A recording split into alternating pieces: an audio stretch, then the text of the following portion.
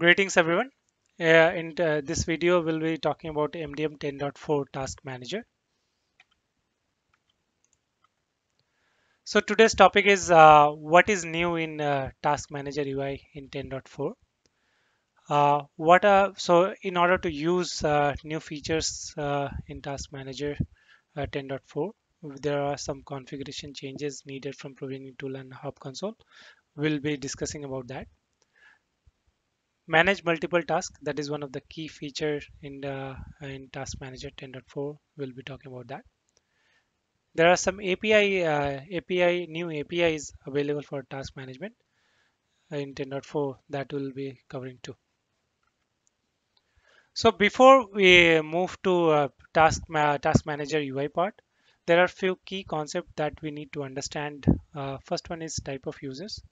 So in order to use the new task manager UI, so for users, we can have like three scenarios. First one is business users. Business users are nothing but the potential owners, like where tasks are assigned to. Once they log in, they see task, and if they want to take action, they assign those tasks to their queue and take regular approve, reject actions. Next one is by administrative users. Administrative users are something that concept is new in 10.4, where they log into the UI, and they have capability to assign tasks to some other user, release tasks to the queue. Uh, so those kind of administrative actions they can take. Third one is hybrid users. That is nothing but combination of above two. So there might be scenarios where a few users they will have capability of both, where they can do administrative action as well as they have capability of taking actual action, like where they can approve or reject a task. S- System at runtime decide what role and type you have. So when you so admin users, like it's not like all users can take all actions. When admin users try to take like any action for business users, system at runtime find out, okay, this user is not appropriate, so it will not allow that action. Another thing, admin users cannot see the actual task data. They have only capability to see the task overview, and they can take certain action like release, claim, etc. Task Manager UI feature in 10.4. First one, most important, manage multiple tasks, where system gives you ability where you can select multiple tasks and take action on them. So this was something that was not available in older builds, and this is one of the key feature in 10.4. Second one, there are two types of view. We have come up with two types of view. First one is grid view, and this is a default view for administrative users. When they log in, there are APIs which have, when you log in through APIs, we know what kind of user roles you have. If you are administrator, the default view you see as a grid, where you will not have visibility to task details, only the task overviews we will have access. Task detail view, this is for business users where they want to see the actual details of the task in order to, if they want to claim, if or they want to take any action around it. Another key feature in 10.4 is build and apply filters. So now there are filters available at different level, like task level and the entity level. What you do, you select all filters. Uh, Once you select all filters, and then you hit apply, and then based on all filters what you have selected, system gives you a response with the selected data set. As I mentioned, like you have capability of managing multiple tasks at the same time. So what you do, like you select multiple task, and your system can take a common action on that.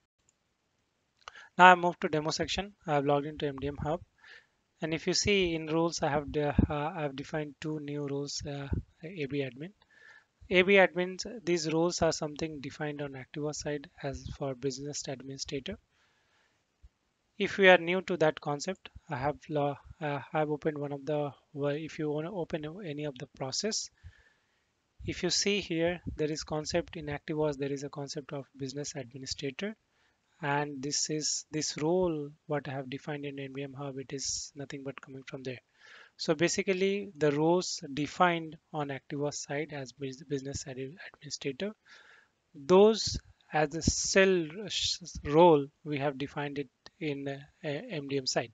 So I created these roles. So next, what I have done, like I have few users. If you see in my presentation, I talked about different kind of users you can have. I have all combinations here. The first one, admin. Admin user is basically a hybrid user where it has like regular task potential owner roles as well as task administrative role. Senior manager has is only business users who has capability of claiming task and approving and rejection. T admin, this is my task administrative user who has only task administrative related roles.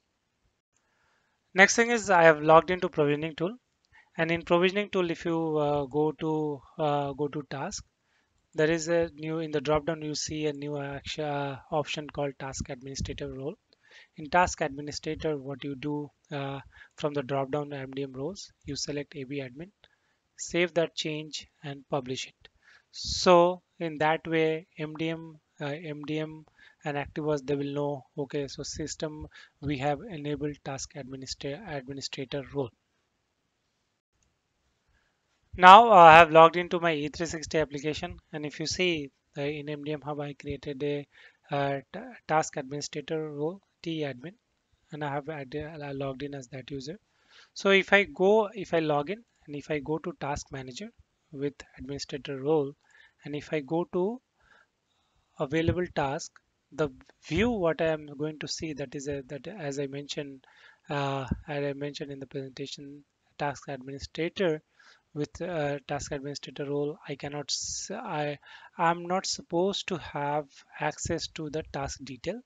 So that's where what system does, it gives you the default grid view. And yeah, that is something like we have on the API there. When you log in at the API in the runtime, we do a check what kind of a user it is. If it is a administrative, if this user had administrative role only, then by default it populates at the runtime, it populates the grid view. But if you want to do change, if you want to say like no, I want to see the details, you can always click details. But if you see right now, I changed the view to task details, but you see as expected, it says like, you do not have permission to see the task detail. And that is correct because right now the user I have logged in, this user has only task administrative role. Now I have logged in as a senior manager one. Senior manager is one of the potential owner for the task in my system. So I click on task manager, and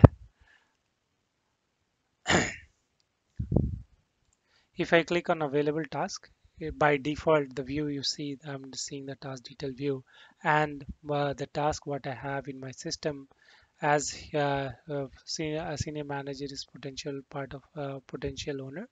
So I see all the task detail here. Now, before we move to multiple taking action on multiple tasks, I quickly wanted to show you the filter option.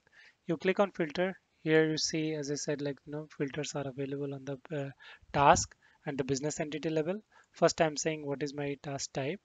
So you select some specific task type, and then you say business entity.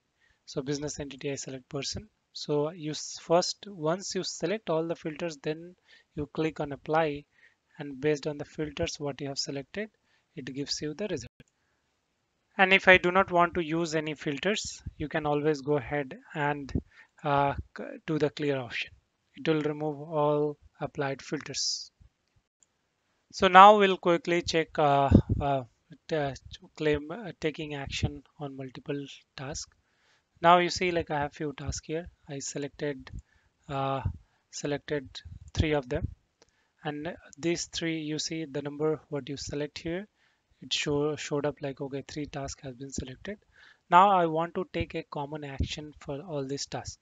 Okay, so Once I click here, you see the different options like assign, claim, and edit.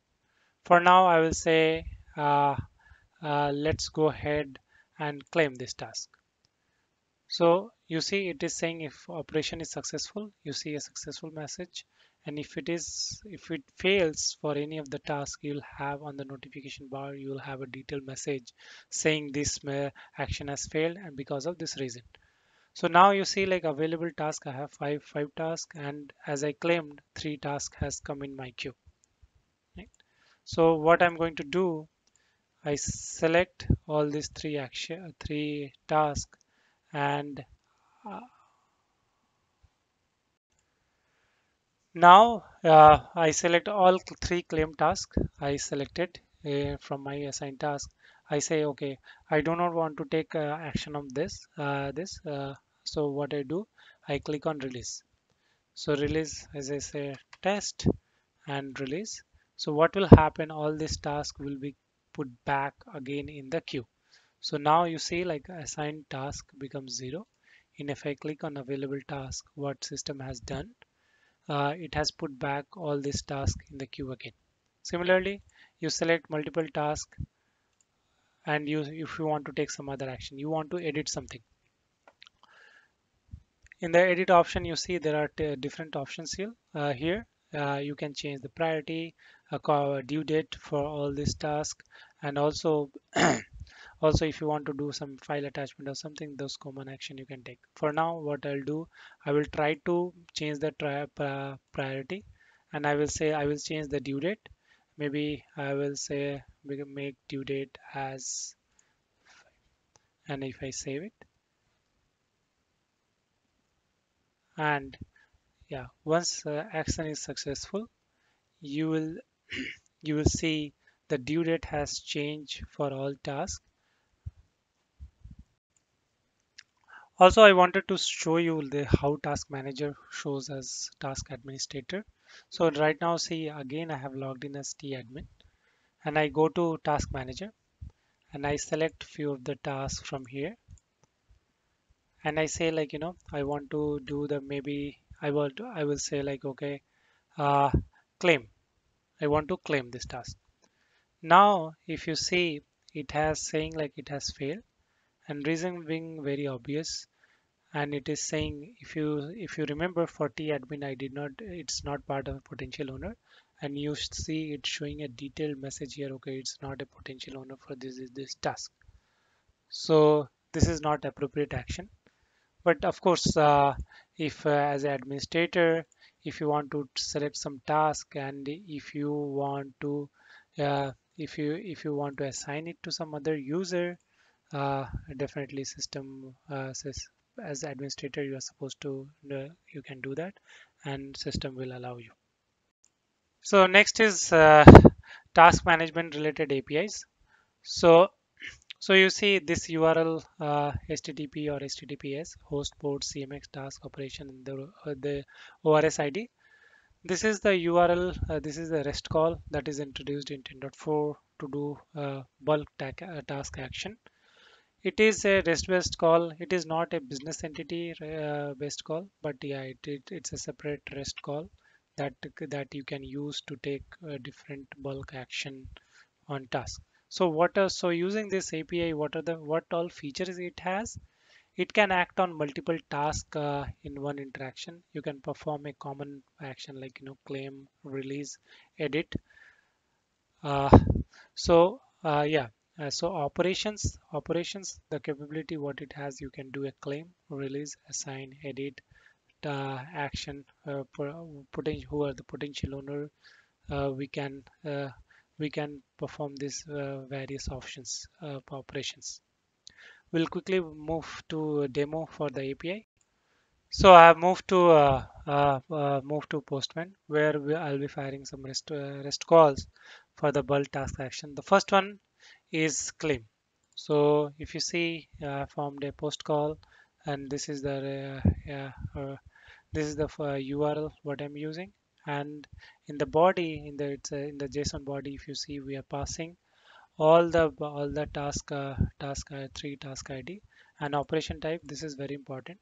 So this is something decides like what kind of call it is, what kind of what action we are taking. Basically here, if you see the operation op type is claim. So basically what we are trying to do, the requester I have put admin the default ID. So basically what should happen if this call is successful, this all three tasks should be claimed by admin, and you see a valid response here.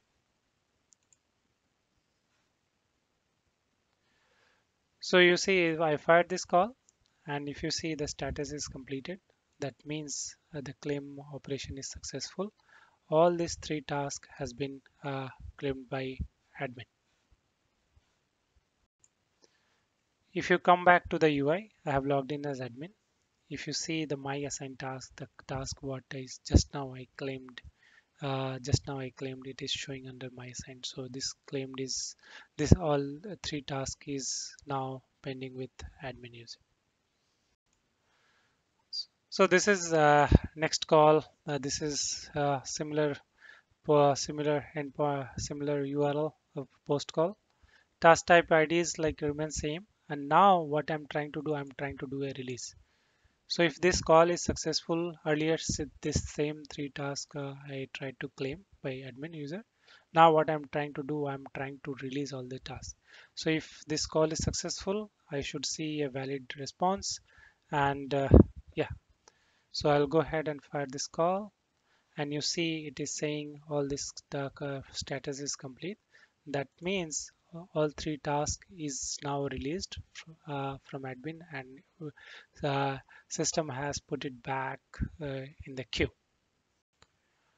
Again, I have come back to the UI, and here if you see like I have come to assign my as an admin user, assign task has become 0, and available task, if you see all the three tasks what I just now I tried to release, it has come back to the available task. That means it has come back to the queue. Now the next call, what I'm trying to do, if you see the op type is assigned, I'm trying to, as a business administrator, trying to assign this all three tasks. I've logged in, so the ID what I'm using is admin ID, but I'm not trying to assign it to myself. I'm not trying to claim those tasks. I'm trying to assign it to senior manager. And yeah, these are the same tasks what I earlier tried to claim and then release. I'll go ahead and fire this call.